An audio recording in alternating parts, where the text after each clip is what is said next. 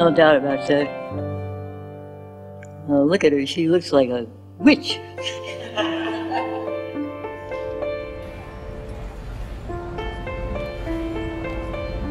I love that.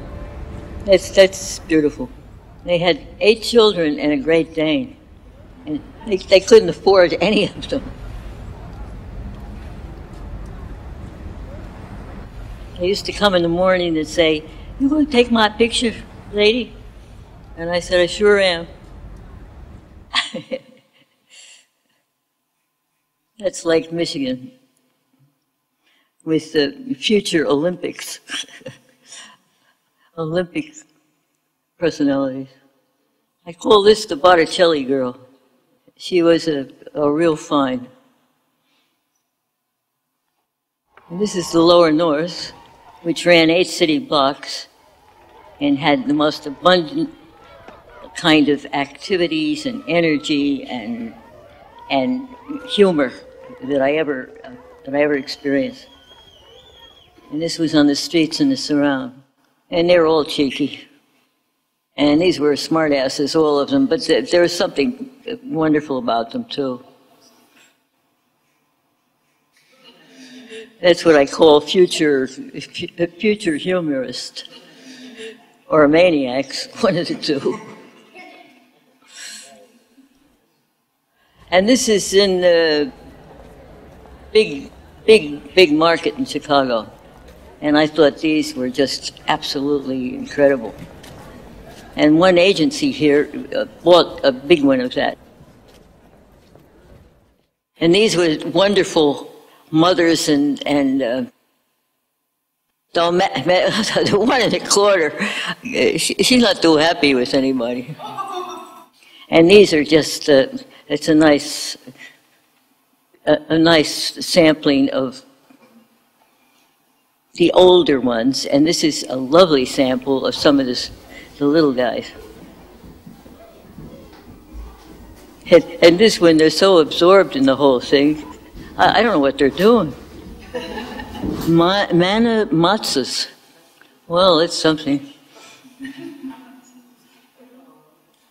And she was, either she was angry or astounded or just ecstatic. It's just hard to tell. And this one looks like she could be trouble for some, for some adoring admirer. They were wonderful faces and beautiful people. Here's another one, but he's mad at the world. And he's not going to get over it all that quickly.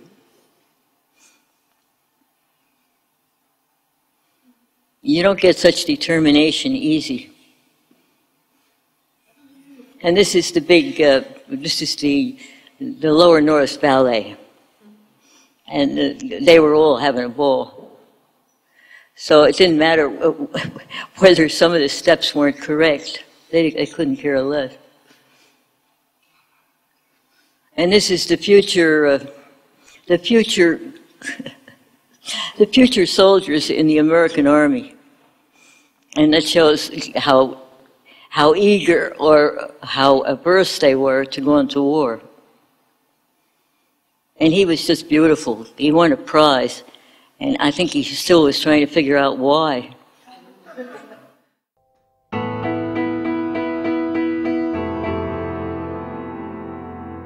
This was a millionaires club in the middle of Chicago. And I was fortunate enough just to do a spontaneous type photography and put on a couple of shows for them. It was a penthouse. They had 2 floors. And it was quite a marvelous place for just frivolity and enjoying yourself. You can see Michigan Avenue below, down there, which is the big boulevard in Chicago. And this was one of their very lavish food serves, and the chefs were Puerto Rican, so the food was excellent. And this one you probably recognize from the age. This woman was absolutely polluted with champagne. And she couldn't care less. And here was a woman that used to visit Australia. And when I first came out here, she said, "Oh, you must go and meet some oil millionaire that was living here." Well, I never got to see him. Somewhere in the interim, I just lost the contact. There she is again. And she was absolutely, she was sort of loca, but in a wonderful way. And this was sort of it looks like a study in what am I going to get for Christmas and who cares somehow. This is part of Ramsey Lewis Trio that I did a lot of publicity for. And this was the bass player, L.D. Young. And he was very good. And this is a black singer that was just quite beautiful, and she sang bluesy songs, Kiki. I forget the last name, but it was Kiki something or other.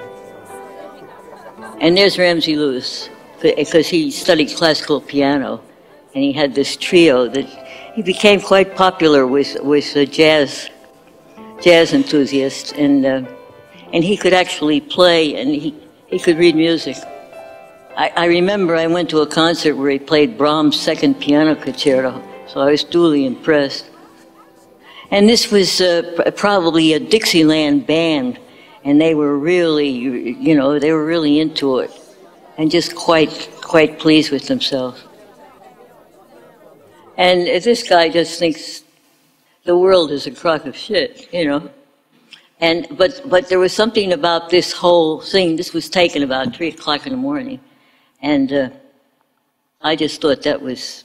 And I won a prize in Chicago with this guy, and he was just skeletal enough and skinny enough, and he had a wonderful face, and he'd go out with me, and we'd spend all night looking for good backgrounds and stuff.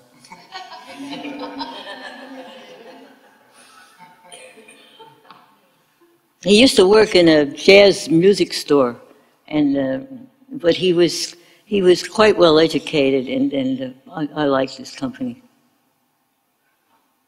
He was very pleased when we won the prize. And this was a dancer who would dance any place that I asked him to. And this is the man that got me into the Tavern Club, E. Willis Jones. He was a calligrapher and a designer. He was an art designer, and he was a really wonderful human being. And I just like this guy. He's so gentle and so, he was so meticulous about the way he worked on the violins. And that's my youngest brother. He doesn't look like that now as much, but he got his teeth knocked out in Tijuana during the Second World War because he was in the Marines, and the first time he got into a real bad scene, they knocked his 2 front teeth out. And that was my blessed husband that gave me a one-way ticket to Australia as a divorce gift. So you can see that he enjoyed his life. That was after a party we had. And here's a friend of mine, a very close friend. This was her daughter Noli and her youngest, David. You can see what his future was going to be like. And there's Dolores, that's Dee.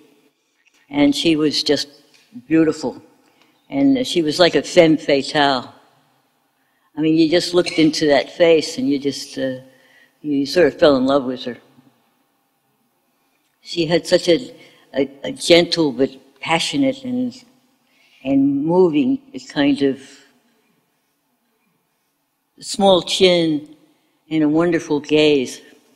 You couldn't help but sort of be fascinated. And this one, she came in for some model shots, and I just decided that this was the best of them all.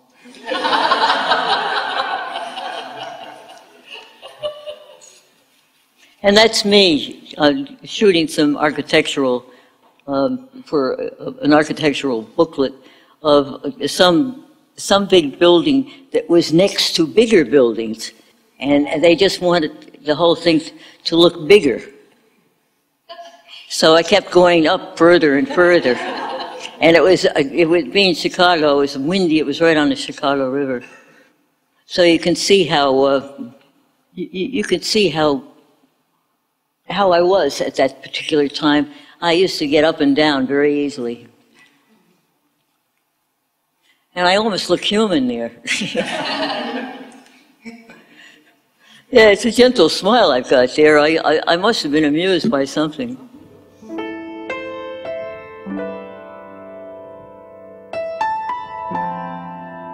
This is when I got a one-way ticket to Australia.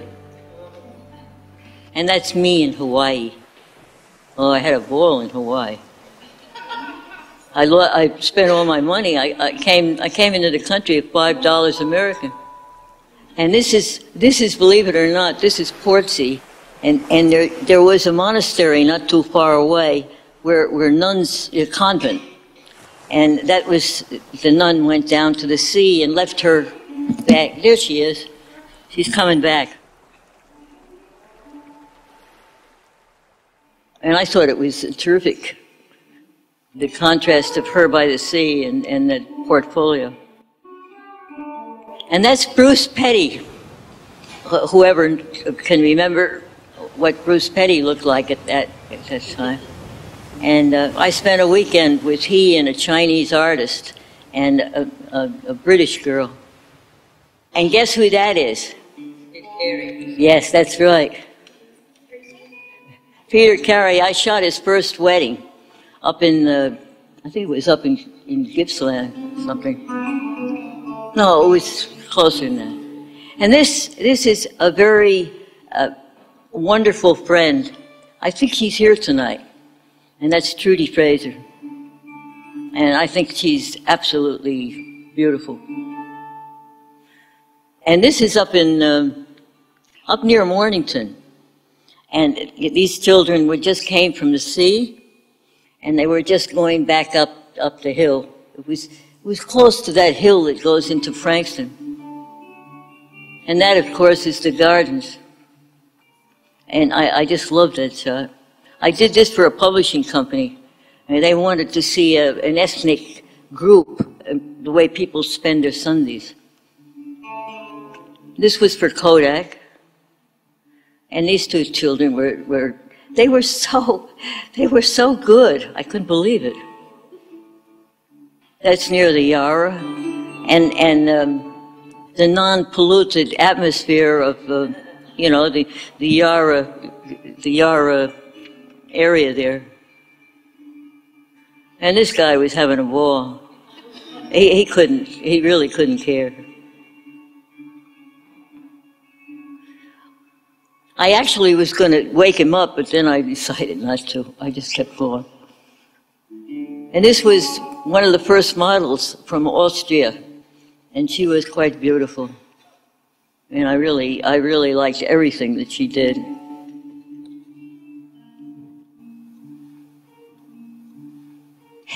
And this was for a newspaper here, and the father is the trainer of the elephants.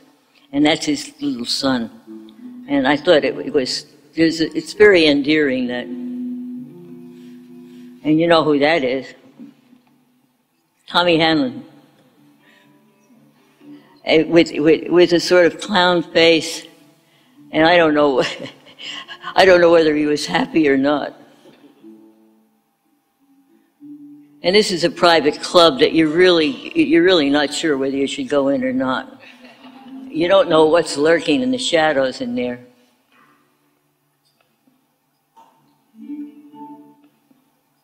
And that was close because I like tunnels, and I just love this. I think it just is. It looks like an Australian ballet number. It's so well spaced. And that was early in the piece when I took that one. He didn't lose any teeth at that particular point. But I thought it was a great entrance. Oh, he's getting angrier all the time, you know. That was just before they closed up the park.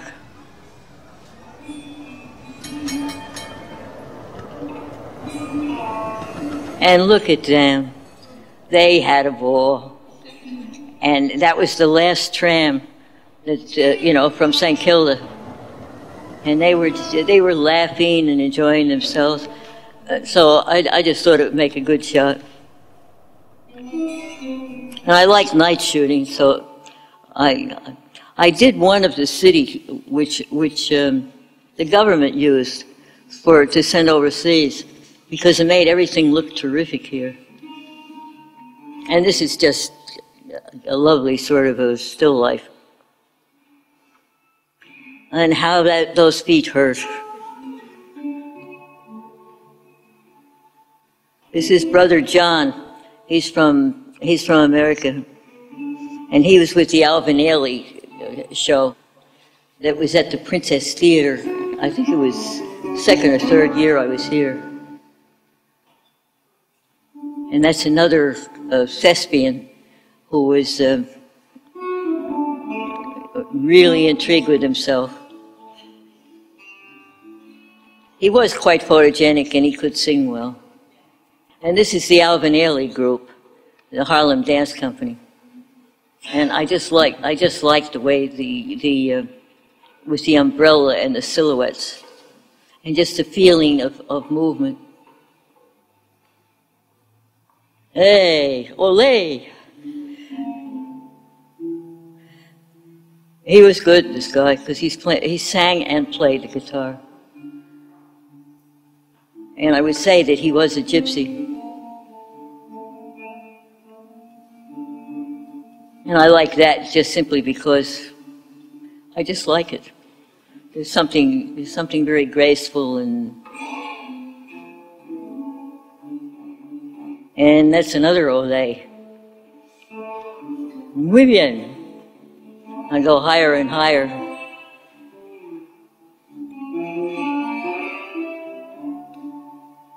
That was a wonderful woman that I met that played guitar and castagnettes, and she was just a very funny and clever Australian girl that had Chinese blood, so she looked a little bit Spanish somehow.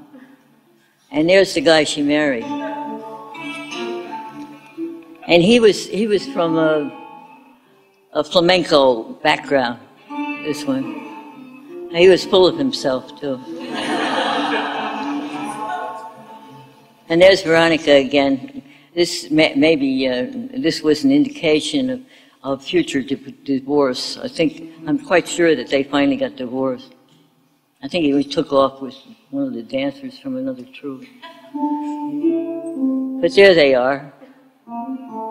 And I love the character of the hands in this, with the scarf around his neck. And she was stubborn enough to give him a hard time. It's what you don't see. And that's the father of my son. It's Jose Diaz. And he had a beautiful face. It was really soulful. And that was when he sewed on leather, because he used to make boots in Spain. In Santander, I think it's from the north. And everything he did had character in it. And there I am. You can tell how skeptical I am about everything. But I love the hat. And I really like that thing. And there's my son in a big tub on a really hot day, like today.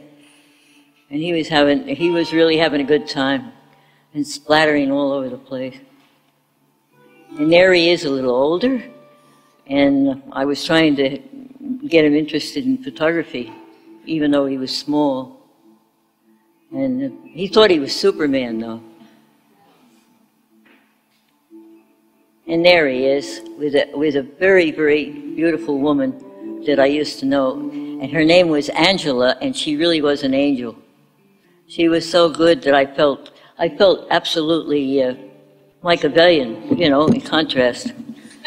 And there's Jose with Stephen at the zoo, and they look like they're enjoying themselves, and that's why I like that shot.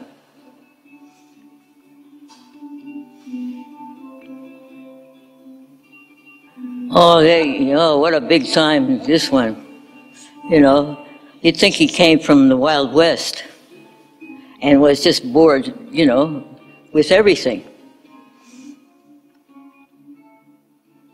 And I don't know why I took this, except I like the different textures of the human hand with the cigarette and and this is a bunch of Italian migrants, undoubtedly, because they shouted at me in Italian, and they were coming home from a long day, and I just thought they were terrific. They made me laugh.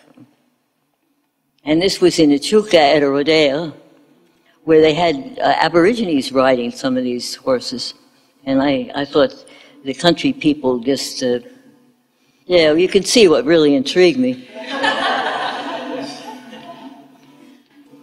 I was fascinated by rear ends in those days. And I would think that this was either, it's not country races, I think it's in Bloomington.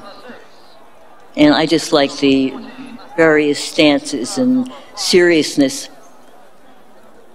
And here, they must have been waiting either to pay or to collect. And none of them looked very like they got lucky, as far as I'm concerned. But they were real Aussie looking. The way they wore their hat, and this is the perennial. This guy swindled me because he said he couldn't understand the way I spoke, and so he gave me the wrong number. And the damn horse that I picked came in. So that was a Melbourne Cup, this one, and I just loved that. And the little girl couldn't give us stuff, you know. And this is Flinders Street. This was an early shot that I took because I really loved the hands. You know, you see the two guys in the back having a big, actually they were arguing with each other. And this woman, she just gave this old guy who was half drunk a real hard time.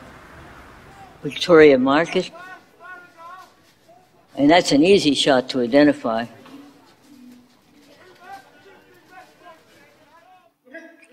And how about that? This is a young Australian boy, and he was the greatest. And somebody gave him a gun, and just he was going to show you how tough he was. And there's the back of the house that they lived in. So they already, you know, they were planning future robberies, I would think. And that's across from the studio I had in Fitzroy, which was the best studio I ever had in my life. It was beautiful. It was on top of a state savings bank, and it was an incredible place on a rainy day. That was later in the day.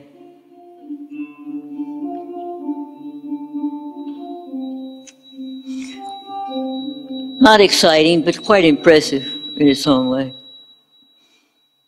And there's, you know, the guy that did the thing on Ned Kelly, the painting? That's his mother. She was a terrific lady.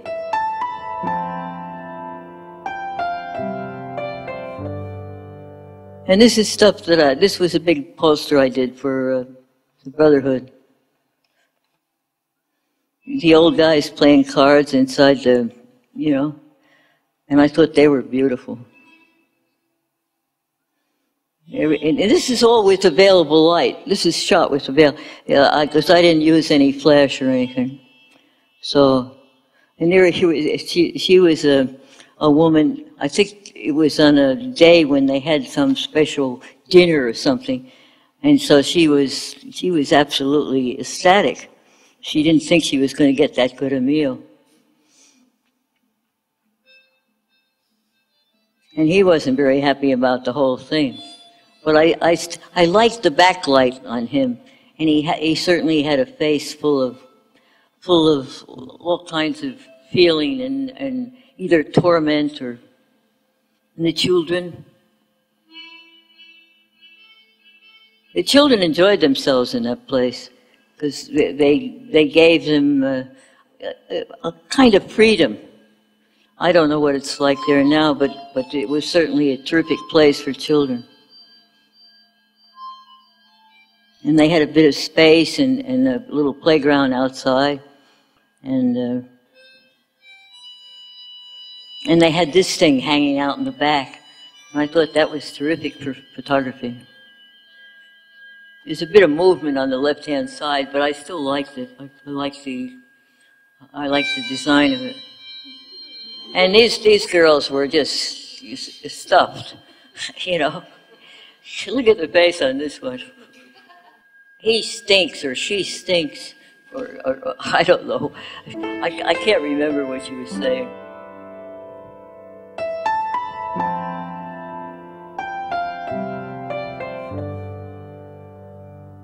That's Helen Jackson. She used to be with 3AW, and she's working in films and theater in Sydney now. And this was a wonderful model. She was from Tasmania, and she finally married a farmer, and I never understood why. And this is lovely Gwendolyn. She deserves all the appreciation that she can arouse. And this was a friend of hers and also a friend of mine. And I shot a lot of pictures of him, and he was a very photogenic kind of personality. There he is. Well, he was more than just photogenic, you know. But the women liked him very much.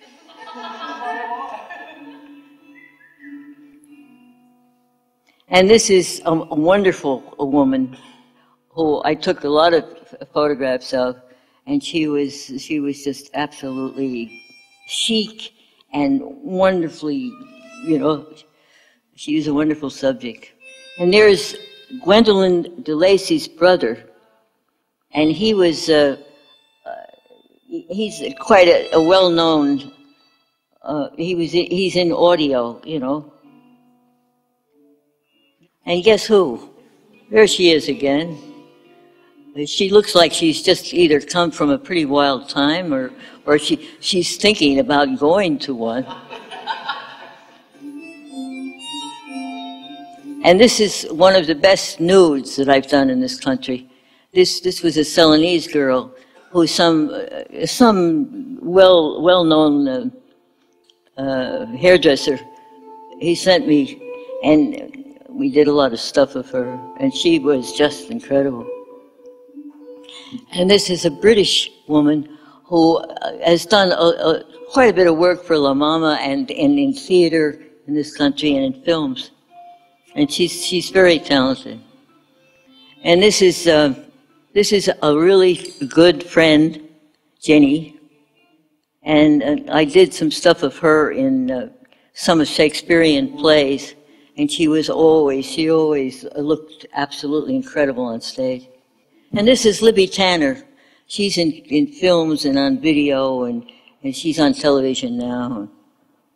And she showed, there she is again. And you couldn't miss the kind of personality that she had. She just made everything light up or otherwise. And this is a very good musician that I know, who's very hard to find these days. He taught my son for a while. He taught the guitar, and he's very photogenic. He looks like something from Basin Street, you know, like one of the old blues personalities. And he knows he knows that he's very photogenic. And here's a real Australian thinking, now why have I been drinking this beer all these years, and why don't I feel happier about the whole thing? And there is Joe Dolce. That's the guitarist. And we went early one morning to take some publicity, and that's the kind of stuff we got.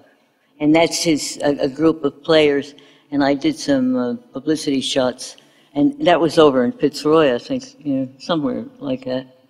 And they were wonderful. They were really good photographic material. That was a play at Melbourne University, which was a very interesting play, and this guy, he was quite charismatic. So anything I did of him just turned out really impressive.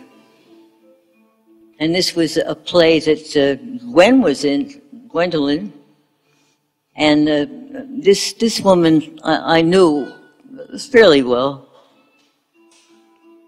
I think. Oh, these guys. Oh, this was the riot. I mean, they looked like they were waiting for Godot. They're waiting for the truth to come by. And there's from that was another play at La Mama, and there's Gwendolyn to the right, and the other one is the British actress. And this is Dickens, and that play was a riot. It really was. Barry Dickens or something like that. Yeah. And this girl was in a very interesting play, and she was from Central America, I think. And I just liked this shot of her. I thought it was terrific. She wasn't even trying to look. And this is another one called Elegant. And the stuff I did for this is really unusual, I can tell you. And I really got lucky with this woman and her daughter.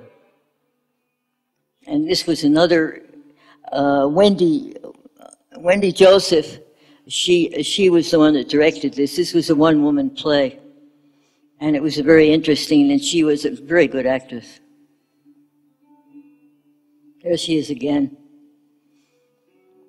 She was pretty well fed up with her situation.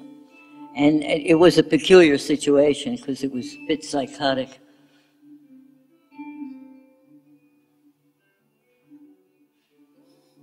And this one, she just wanted everybody to know that she was still in it. And that was a peculiar show, that one, because I got a lot of good stuff. And they used this picture. And this was one with a well-known actress, was, what's that Irish playwright and